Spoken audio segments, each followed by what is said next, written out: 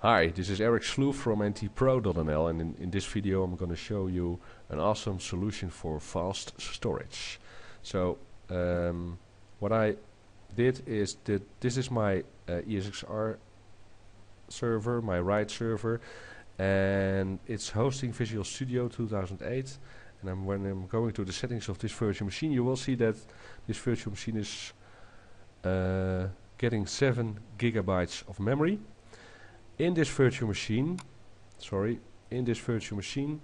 I have installed the StarWind iSCSI target software, and I've created an iSCSI target purely based on RAM. So it's 6 gigabytes of physical RAM that this iSCSI target is hosting. At my ESX host, when I'm going to the configuration, I have added the iSCSI target at the software iSCSI initiator. Here it is, and the disk is 6 gigabytes.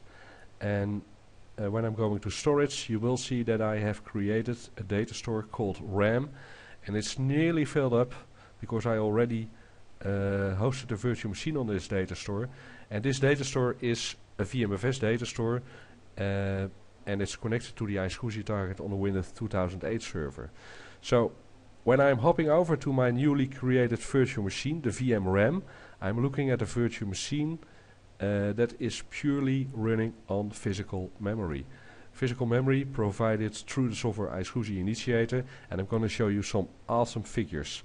I'm starting HD Tune Pro, and it's creating a heavy disk load on the RAM. And at the same time, we are going to look at ESX Top, and we will see what this guy is doing. So what you have to monitor is the device latency, the kernel latency, and also the MBs that are written. And you will see that it's going up now.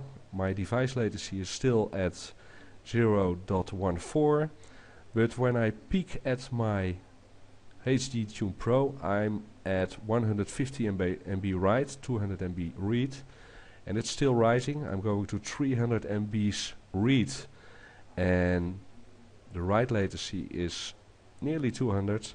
So the device latency is rising a little bit, but not problematic. It will stay far under 10 milliseconds, or 8. And it's now at 10 because I'm writing large pages, but it's still doing nearly 350 MBs reading while doing nearly 200 MBs writing. So this is real fast.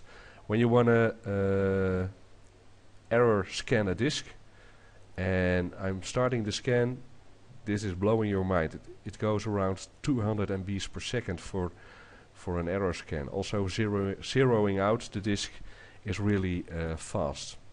So there are some other things we can measure in this virtual machine. Let's take a peek at this guy.